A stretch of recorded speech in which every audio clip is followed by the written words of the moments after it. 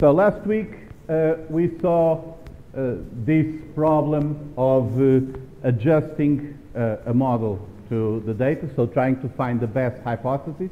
In this example we were looking at a linear regression, but we saw how a polynomial regression is also a linear regression. It is as if we were expanding our data into higher dimensions with a nonlinear transformation and then doing a linear fit in that space.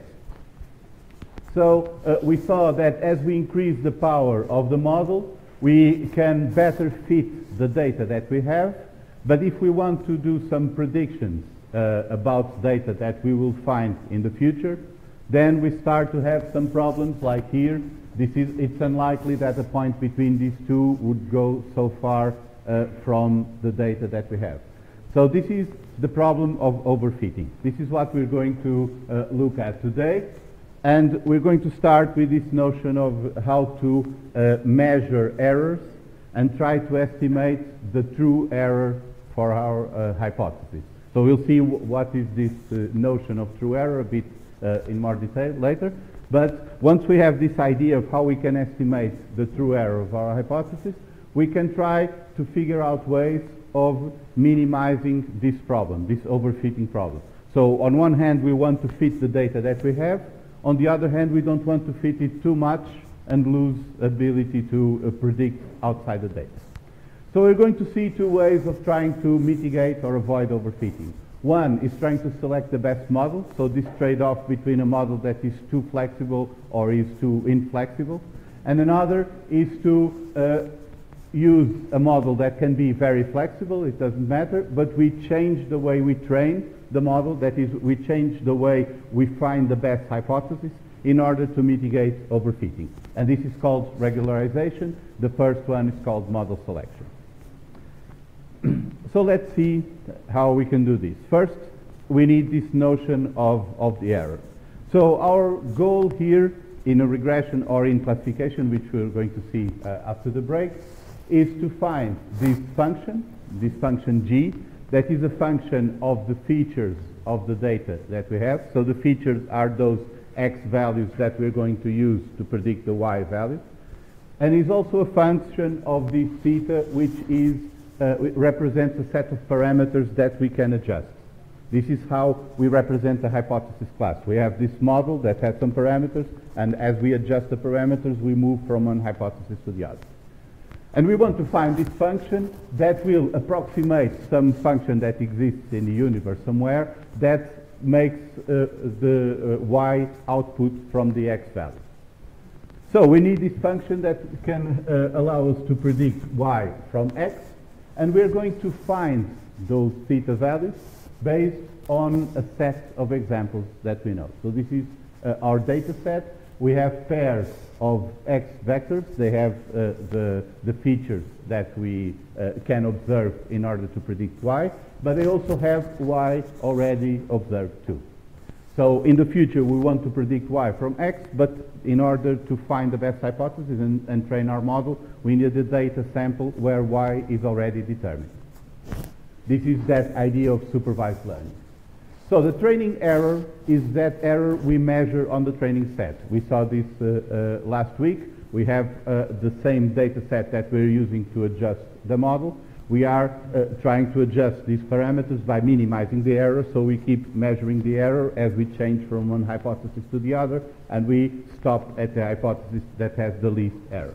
So this is the training error. The problem is that the training error is not a good estimate of the error we will have when we use our hypothesis in new examples. And this would be an illustration of that. The training error here is very small because the line passes through the data points, but probably the error outside this data set would be large here. So we cannot just use the training error because we would be underestimating the error that will occur in the future. So we need to measure the error outside the training set. We cannot use the same points that we are using for fine-tuning the model, for fine-tuning the parameters and finding the best hypothesis. We cannot use those points to estimate the error. So we can do this and split the data into two sets. We can do this at random. One we call the training set because it's the set of points that we're going to use to adjust the parameters. And then there is another set that is left out, the test set, that allows us to estimate the true error. And the idea here is that the true error is the average error we will find outside our training set on all the universe of points that we're going to meet in the future. So if we could use our model and test our model in all possible infinite number of points, the average error there would be the true error. Yes? What is the percentage of the test if you consider training set and the other one if you consider test set? Okay, so Is it correct or well, you can. The question is about how many. What is the percentage of points we will use for test set and for training set? This is a bit dependent on the actual problem, because in theory we would like to have as many training points as possible because that would reduce overfitting, and as many test points as possible because that would give us a better estimate of the true error. Of course, we cannot do this, so usually a common way of splitting is something like 70% training, 30% test, but it depends on how many data points you have. If you have very few data points, you may not even be able to do a proper test, because then you're making your hypothesis worse because you don't have enough points for training. If you have many data points, then you can use a lot for tests, and you speed up training because you don't need so many points. So in practice, there is no real hard rule. It depends on the situation. Okay? But the idea in abstract here is that we're going to use those blue points there, the training set, to fit our model, to adjust the parameters, and then we're going to measure the error outside this training set. And this gives us an estimate of the true error. So remember, the test error is measured on a set of points we did not use to adjust anything, so that we can use to estimate the true error. But the true error is something we do not measure, because the true error would be the average error over all the universe of points, and we only have a sample of that. Another important thing is that if we distribute these points at random, we will get slightly different results depending on which points fall on the training set and which ones fall on the test set. So we are actually sampling a distribution of values when we are estimating the test error, and we will obtain different hypotheses depending on which points are in the training set. So remember that when we're doing this training, we are actually sampling from a distribution of possibilities. However, we say that the test error is gives us an unbiased estimate of the true error, because even though the test error can give us different values when we run things differently and we assign the points randomly in different sets, or if we had a different sample from the data, it will converge in infinite trials. The average will converge to the true error, which is also the average over the infinite number of points. So this is the idea of an unbiased estimator, or we obtain an unbiased estimate when the value may not be exactly the true error, so the test error does not necessarily correspond to the true error, but if we repeat our experiments, we would converge eventually to the true error. Okay? So this is an important thing. We are obtaining an estimate of the true error, and as long as we don't use the points for anything, it's an unbiased estimate. Okay? So the bigger the closer to the true error, the test error will be? Well, in general, the larger the test set we have, the narrower will be this curve. It's still possible to find points far away, but the narrower the curve is, the lower the probability of going too far. It's that law of the large numbers. The more you average, the narrower the interval is. Okay?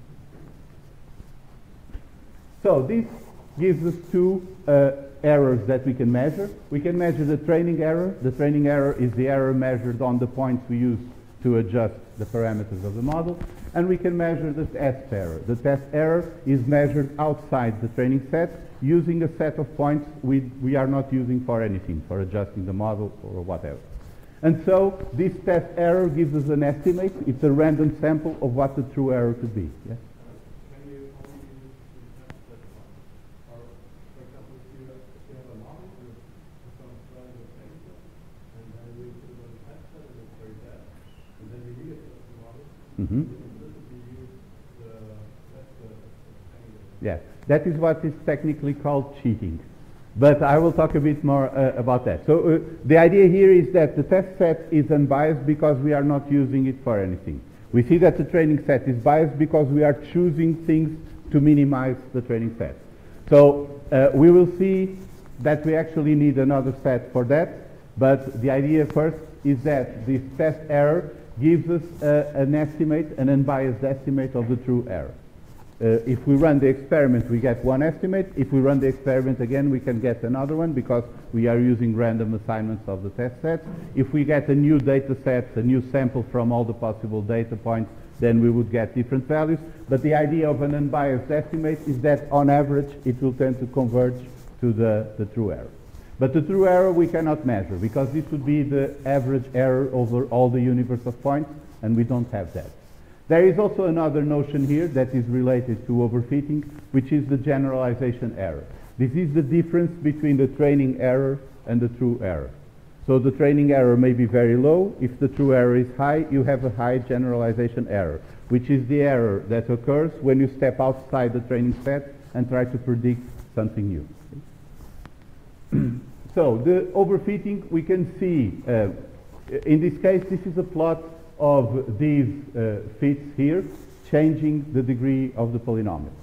So if we have a very simple, for example, a straight line, which would be a polynomial of degree 1, or a polynomial of degree 2, we can see that the train error and the test error are both very high. So the reason why this happens is because we are in the stage here. We don't see very well the blue color, but in this part, this is called underfitting. Our model is not sufficiently powerful to adjust the data, and so we have something like this. Even though the data points curve in this way, we are trying to fit with a straight line, so we have a large error in the test set, but also in the training set, because the problem is that the model cannot fit the data. So this is called underfitting when you have the error is large in both sets. Then when you go on this side, you start to increase the power of the model, and eventually the training error is very low, but the test error starts to increase. And this is the problem of underfitting. We are adjusting too much to the data that we are using for training, and then we are going away from the actual shape of the data and start increasing the error outside the training set. And this would be the generalization error. So this difference here, even though we manage to make the error very small in the training set, when we step outside, the error is very large. So this difference here is the generalization error. Note that we are actually estimating the true error and the generalization error. This is an estimate because we are measuring the test error and getting an estimate of these errors. We cannot really measure the true generalization error and the true error because we do not observe them. And you can also see there is this effect, this sampling effect, that these lines are not necessarily all neat or all growing in at the same rate or something like that. You have these fluctuations because when you run the experiment, it depends on which set each point belongs to and which data points you have and so forth. Okay? So there is some randomness here in these estimates. Sorry.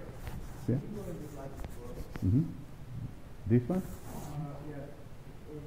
You call it overfitting when you have a generalization error, or No, basically, if you look at this at the error outside the training set, you can see this U shape approximately.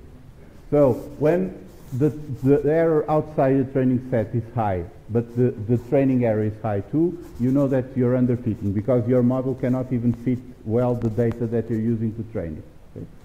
When they start to spread apart, and especially when the test error starts to increase again, because as you increase the power of the model, you start to adjust better. But at some point, it starts to become worse outside the training set. So at this point, you can say you're overfitting. There is no real mathematical definition of overfitting, but this is the general idea. You can improve things up to some point, but if you go beyond that, then you're making it worse because you're fitting too much on the details of your data set and you don't generalize well. And that's the idea of overfitting. Okay, so now let's go to that problem your colleague mentioned, which is we can easily see that the models are not all alike. They do not have the same performance, because if we choose one that is too tight, too simple, we cannot even fit the training set. If we make it too flexible, too powerful, then we start having problems generalizing outside the training set. So we could choose the best model here. The problem is, how do we choose? We cannot choose based on the training error, because this would lead us to overfitting if we choose just the one that has the smallest training error. We could choose the model that has the smallest error outside the training set, because that gives us an estimate. Measuring the error outside the training set gives us an estimate of the true error of the model. So basically, this point here is one estimate of the true error for this model. This point here is for this hypothesis, in fact. This one is an estimate of the true error for this one, and so on. They vary a bit because they are randomly sampled from some distribution, but we can use those as an unbiased estimate of the true error.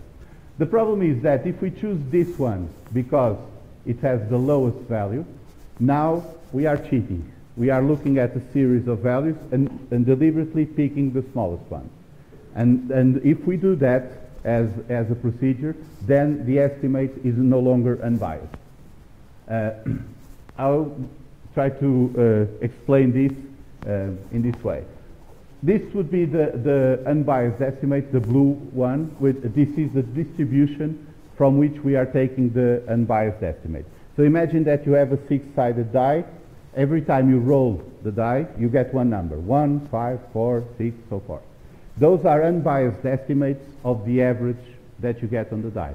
They are unbiased because half of the time they will be over the average, half of the time they will be below the average. So if you average out all these die, you will converge to the true average of the points you get on that die. But now suppose that your procedure is different. You roll the die 3 times and pick the smallest number, and then do that again and pick the smallest number, and so on. So this is an example of what happens if you from this distribution, you take 10 numbers and pick the smallest one, and then take 10 numbers and pick the smallest one again. You no longer have something that has the same distribution, you have something that has this distribution here. Because since you are choosing from a set of randomly drawn numbers, you always choose the smallest one, you are biasing everything towards small numbers. So if you do that, if you roll the die several times and choose the smallest number, or if you try different models trained for different hypotheses, and then choose the one with the smallest test error, that will no longer be biased. So this is a bit complicated, but think about it in this way. Each of these points is an unbiased estimate of the true error for each of the hypotheses. But if you take them all together and always pick the smallest one, the fact that you're always picking the smallest one will bias everything towards underestimating the true error. Because since they have some randomness here, sometimes you may pick this one because it's actually the best hypothesis, or it may be because it happened to fall below the true error and actually another hypothesis there would be better. But since you're always picking the smallest one, you're favoring those that fall below the true error by random, and so you're biasing everything to underestimating the true error. So this is why we cannot really use the test error for doing this, because if we do this, then it will no longer be an unbiased estimate of the true error. And that's the idea of what the test error should be. The test error should be an unbiased estimate of the true error. So what do? We need to have 3 sets of points. If you want to adjust some hyperparameters or select models or something like that, you need at least these 3 sets of points. We'll see next week a more sophisticated way of doing this, but the idea is the same. The training set is the set of points that you're using to adjust the parameters of the model and find the best hypothesis. The validation set is a set of points that you're using outside the training set to get one estimate of the true error for each combination of hyperparameters or for each model or something like that that you're trying to choose. Individually, they're all unbiased estimates of the true error, but when you choose the smallest one from the group, you are biasing everything. So you need the test set, which is a set of points you leave out from all the process, just so that at the end you can get an unbiased estimate of the true error. Otherwise, if you just use the training and validation, then when you reach the end, your estimate of the true error is biased because you chose the smallest one deliberately. So we'll see next week a better way of doing this, but for now this is the general idea: training, validation, and test. So we can use this to select the best model. So we could use this red curve as a validation set. If we want to have an unbiased estimate of the true error, we would have left out another set of points so that at the end we could check and get an estimate of the true error. This would be for selecting models. If we select the model that has the best trade-off between underfitting and overfitting, then we can solve this problem and get the best hypothesis for predicting outside our training set. But another way of solving the overfitting problem is to use regularization. So these are the two ways in contrast. Model selection means that you are changing the hypothesis class, so you're changing the model. The model is what represents the hypothesis class. You can go from a straight line to a polynomial of degree 2, of degree 3, and so on, and each of these represents different sets of curves.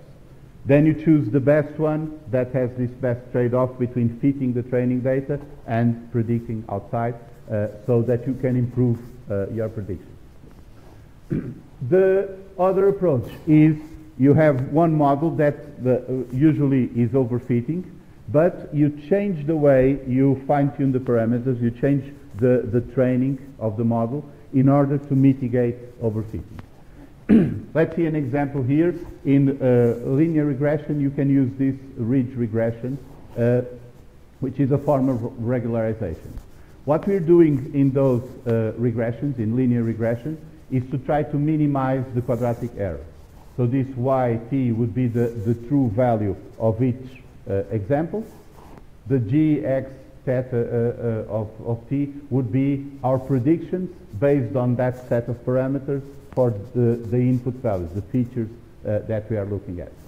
So we are summing the square difference of all of these and trying to minimize this one. But we can add a term here that we're also trying to minimize. This lambda is a scaling factor, so that we can weight how much that regularization term will influence the optimization. And in ridge regression, this is also called an L2 regularization. We use the sum of the squares of all our parameters. So basically you can imagine that you have a vector of parameters, that theta is a vector of values, and we are trying to make the vector as short as possible. So trying to keep all the values close to 0. This makes the curve not so flexible and makes it tighter, and the greater the weight we give here, the stronger the regularization would be, and the less we allow the hypothesis to jump too much, to curve too much. So this is an example here. This blue line was done. This is a degree 15 polynomial for this data set, and the blue line was without regularization. So lambda here is 0. We are only adjusting to the data. And you can see that the line passes very close to all the points, but it curves a lot. It goes far away from the data set where there are no points to pull it in the right place. But then this green line here, it was computed using 0.1 in lambda. So we put a small weight here, and now we don't want the coefficients of the polynomial to be too large, because if the coefficients are too large, then since we are minimizing everything, it starts to increase the cost function, and the minimization will try to reduce the size of those coefficients.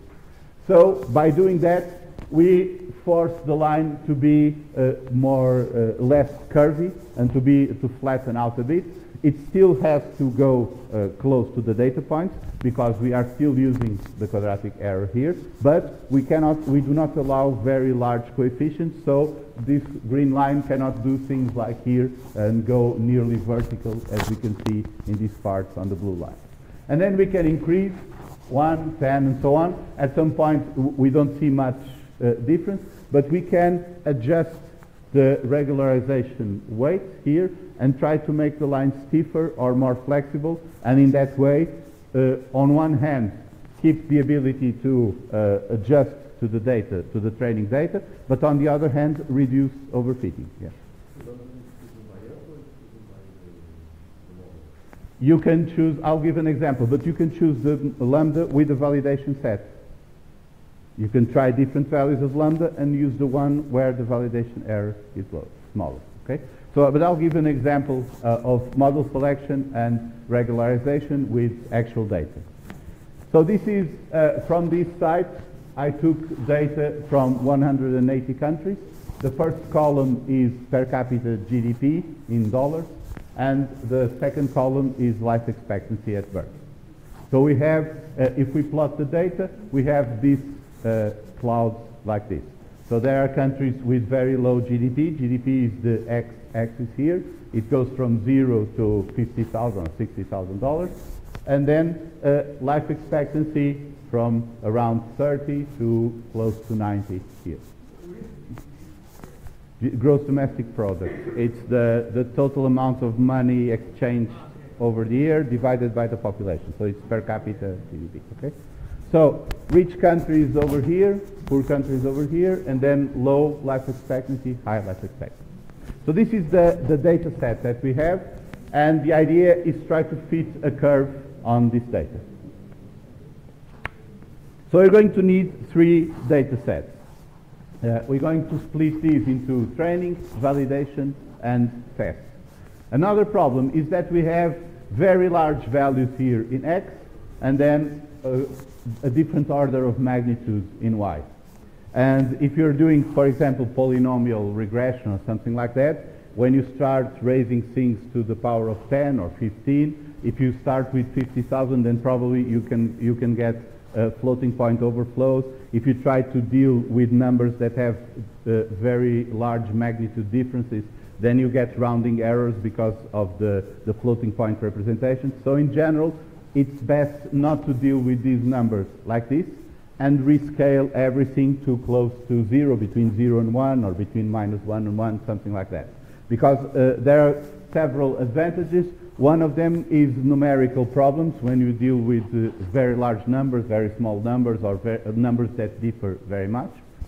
And another one is the reproducibility of your approach. So you can have an idea of how much impact a regularization factor of 0.1 generally has, and so on, if you're dealing with always with the same range of numbers. If you go to a different order of magnitude, then everything else, all those meta parameters will be quite different, and you no longer can use your past experience on that kind of problem. So, and there are also problems because it depends on the classifiers, rescaling numbers, input values with different scales can work bad with some classifiers or some regression models and so forth. So the general approach is to rescale everything. We do a linear transformation. This is merely as if you were changing meters to kilometers or years to decades or something like that. It's just a scale change, so it doesn't change the data itself. And we put everything into well-behaved numbers, for example, between 0 and 1. We'll see in the next lecture after the break 2 standard ways of doing this, but for now I'm just going to rescale everything from 0 to 1. So basically we can divide by the maximum value and have everything up to 1. So this would be an example of how we can do that. You're not going to do this when we start actually solving these problems. We have shortcuts in the library, things that are already implemented, but I will start by giving you more detailed bits of code, so to first really understand the idea, and also to show you some examples of Python, how you can manipulate data in Python, because this is what we're going to use. So first, we're going to create a function here to split the data randomly into different sets. This is also an example of how you can use the NumPy library to deal with matrices of data in a single go. So we're going to import the NumPy library. This is a nickname that is usually given, NP, so that you don't have to always write NumPy when you use the function from there. And we create this function. So this def is to define a function object in Python. You have the name of the function, the parameters, and this column which starts a block of code.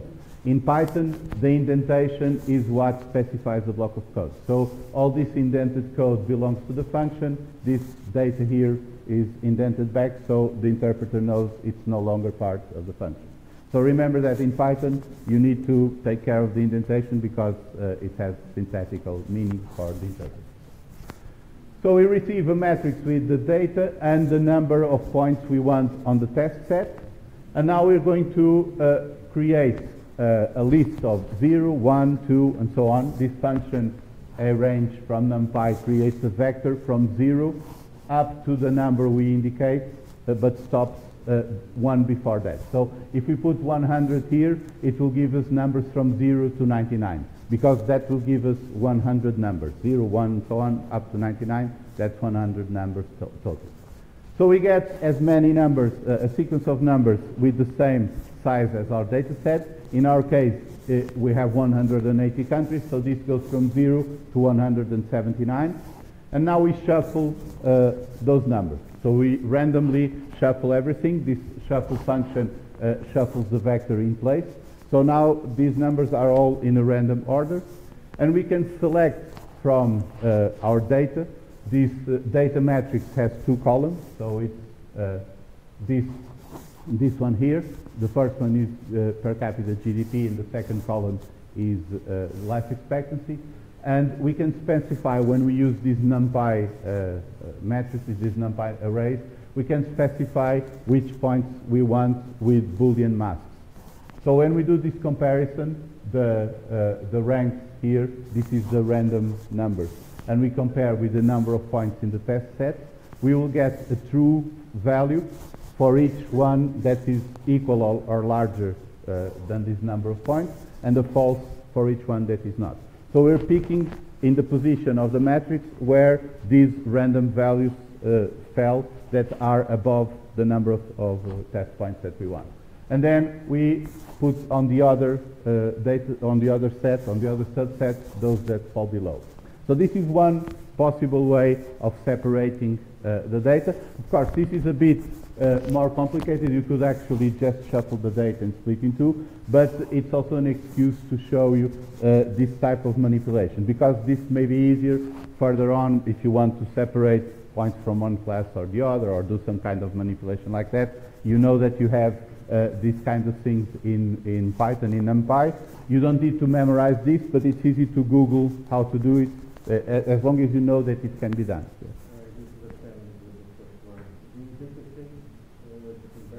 Oh, sorry.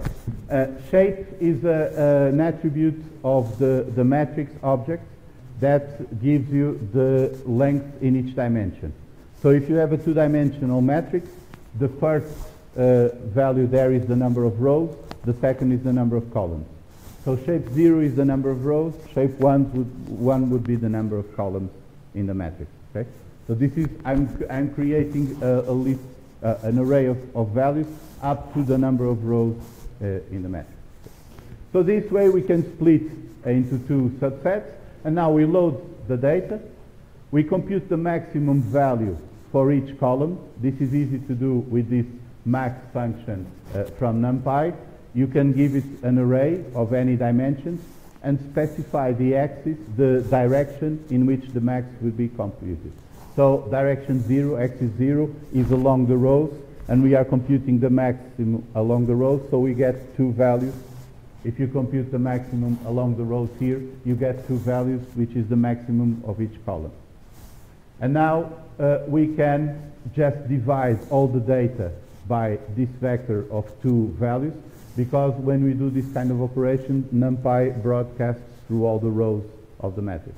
So actually, this division means divide all the rows of our data matrix by this vector. So the first column will be for the first value, the second column for the second value, and this will be repeated for all the rows. So you can easily do this kind of manipulation in Python. Again, the idea is not to memorize this. It's easier if you experiment and look up in Google or in the manual or something like that. But it's important that you have the idea that you can do these things easily, because then you just look up how to do it and look up the recipe. So now let's split this into three. We get a training set of 90 points, so half our data goes for training. And then the remainder, 90 points, we split into two for validation and test. So we have 90 points for training, 45 for validation, 45 for test. And now we can try to find the best model. So this would be computing the mean square error. We have a data set, one of these three, the coefficients for the polynomial. We evaluate the polynomial on the x values, so all the rows and the first column of the data. And then we compare the predicted values to what the actual values are. So these are all the rows on the second column minus the predictions. The predictions is a vector with the same size, so it will compute all these differences. Then it will square all the elements in the vector and compute the mean. So this is the mean square error between what we predict and what the actual value is. And now we can try different degrees from 1 to 8. Actually, this range, you should remember that it stops before the last value you give. If you give only one value, it will give you as many numbers as the integer you put there, but it will start at 0. So if you do range 10, it will go from 0 to 9. This is useful if you want to iterate through the indexes of an array, for example. If you want to specify a starting point, you can give a first argument. This is the start and the end. But remember that we'll stop one before the number you put there on the maximum. So this will go from 1 to 8.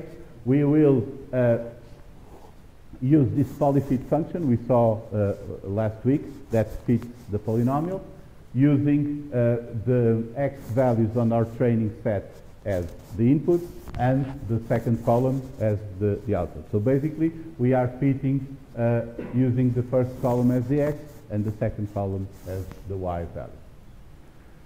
And then we're going to compute the error, but using the validation set. So see, we use the training set to fit the polynomial, the validation set to compute the error, and now if the validation error that we find is below some very large initial value, we keep the coefficients that we found and the error and so forth. So basically, this condition will allow us to keep the coefficients for the smallest error and the degree for the smallest error. But this error is not the training error, it's the validation error, because otherwise we would start overfitting. And then we can compute the test error. So this would be the final. We choose the best polynomial, the best set of coefficients, and we can get the test error from there. So this is the general scheme. One set of points, the training set, to adjust the parameters. One set of points, the validation set, to find the best model or the best hyperparameter for something. And then at the end, we use the test error not to choose anything, but just to get an unbiased estimate of the true error. Because since we are using the validation error to choose, this will be biased because of our choice. Okay? And so we have here, you cannot see the numbers, but basically with a polynomial of degree 3, we get the smallest validation error. This would be the training error, validation error. You can see the slides later. But the degree 3 polynomial gives us the lowest validation error, and this would be the best model if we're doing model selection. You can also see that we have different results. For example, a straight line is in underfitting. When you have these very curved lines, then you can see that it's starting to overfit. But this one, polynomial of degree 3, is the one that has the lowest error outside the training set using the validation set to measure. So this would be an example of model selection. We are using the validation set to find the best model, the one that gives us the lowest error outside the training set. A different approach would be, yes? Mm-hmm. This one? Yes, the 1 point there is not in the train. Yes.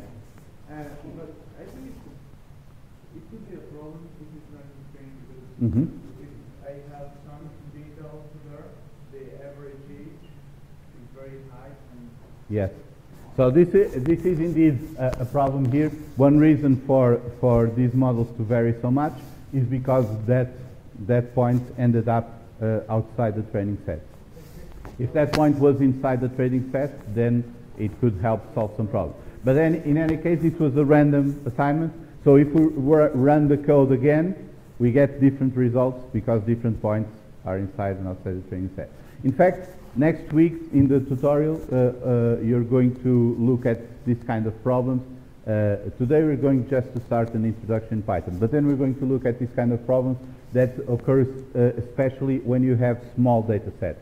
Then things can vary a lot depending on which points fall on which subset.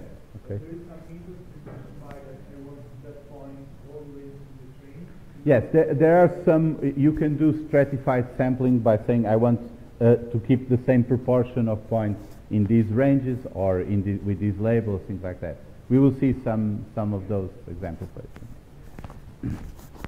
So another approach, instead of selecting the best model, is to use a model that is overfitting. Okay. What should we do with the outlier point on the data set? We shouldn't do anything. Well, it depends. So the problem of outliers, this is actually in this course we will not go too much into those details because those things change a lot in the depending on the situation. But you can think of outliers basically in two ways. One is that outliers are mistakes. You are, for example, you measured the height of a sample of people, and one of the persons was 5 meters high, and you say, well, somebody made a mistake writing the number, you throw that number away. In that case, if you think the outlier is a mistake, you should discard it. But in other cases, outliers can even be very important things. For example, this country with a very high GDP is an outlier when you look at the cloud, but it's very informative because it's really the data that you have.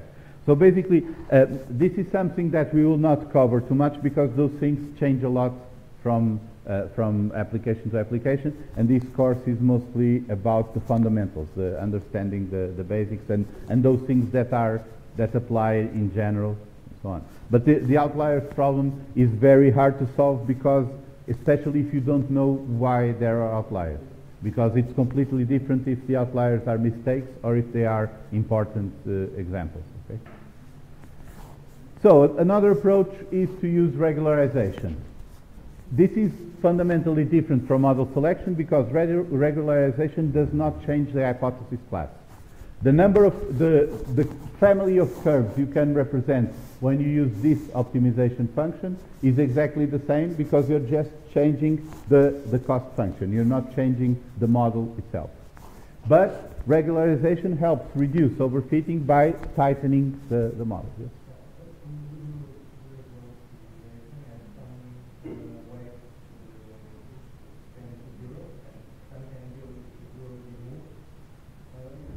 But it's within the same hypothesis class.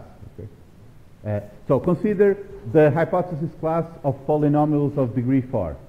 Even if you force some coefficients close to 0, you're still within that hypothesis class.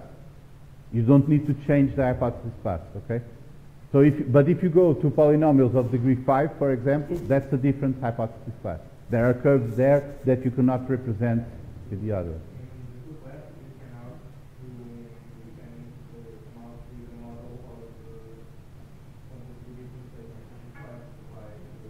If you use model selection, if you have different hypothesis class, you have models that can represent different hypotheses that the other one cannot. But with regularization, you cannot change the actual hypothesis that you represent. You're just changing the one you prefer at the end, okay? So the idea is that you have the same set of parameters, theta, but you're aiming for a slightly different result. Instead of just wanting the set of parameters that minimize the quadratic error, you also want to minimize the size of the parameters, and you prefer vectors with smaller values. So we can do this to reduce overfitting using a model that has overfitting. Note that using regularization in a model that is underfitting will not make much sense, because the model already cannot adjust to the training set. If you further constrain it by trying to keep for example, the parameter small, then it will make things worse. So generally, we are going to use regularization when the model is overfitting. We are not going to do this by hand. We're going to use the ridge class for ridge regression, which is this kind of linear regression that is present in the scikit-learn library. This is the library that we're going to use for machine learning algorithms during this course. This is a linear model, the ridge regression, but we can use a linear model by doing first the expansion, the nonlinear expansion, like we saw last week. So we're going to do that. We're going to create this function that receives our data matrix that has the x value in the first column and the y value in the second column. And we're going to expand it by adding different powers of x. So we have x squared, x cubed, x to the 4, and so on. And we're going to add that to the matrix and then put the y values at the end again. So we're going to create a new matrix that has the same number of rows, data.shape 0. Shape is this attribute that gives us the length in each dimension, and the first dimension is the rows. So it has the same number of rows as the original data matrix, but the number of columns is the degree that we want x to be, plus 1 for the y values at the end. And now we're going to copy the original x values to the first column. This is all the rows, column index 0, which is the first one. We're going to copy the y values to the last column. In Python, you can use negative indexes to count from the end. So -1 is the last one, -2 is the one before last, and so forth. So we're going to put the x values on the first column, the y values on the last column, and now we're going to fill in the intermediate columns with powers of the first one. So the first one raised to 2, raised to 3, and so on, until we get to the degree that we want. So basically we have a matrix of x, x squared, x cubed, and etc., and then y at the end. We're going to do this, we're going to rescale, expand, and then split the data again, 90 points for training, 45 for validation, 45 for test, and we're going to plot the effect of changing that weight, the lambda, on the ridge regression. Note that we have this meta parameter here, this hyperparameter, that we can adjust, and it will give different weights to this regularization factor here. So if we increase lambda, we have a stronger regularization, and we are tightening the screws on the model and make it tighter, so it cannot be as flexible. If we reduce lambda, then the model can be more flexible. So this is what we do here. We do a loop starting from 0.01 all the way to 2. By the way, this link space is creates a linear uniform distribution between the two values, so it gives you a vector that is uniformly distributed between the two of them. By default, I think it's 50 points that it uses, but you can specify another number. And so now we're going to loop through all those values, compute the ridge regression with our expanded data, and then plot the error on the validation set. So we're going to use the validation set for estimating the error outside the training set, and the training set we use to fit the solver. And this is the general scheme. I'm not going to go into detail now for the solver methods and so on, but the idea is that we create the solver object using this class. Usually you have some parameters. For example, in ridge regression, you specify the lambda value there. And then we have this fit method that we can use to adjust the model and obtain the best hypothesis. And then you have things like predict to get you input the x values and get the prediction from the y, so you can compute errors and so on. And these are standard methods in scikit-learn. So you have different regression and classification models, but you use them all more or less like this. You create the object, you use fit, and then predict or score depending on what you want to do. So this is the result.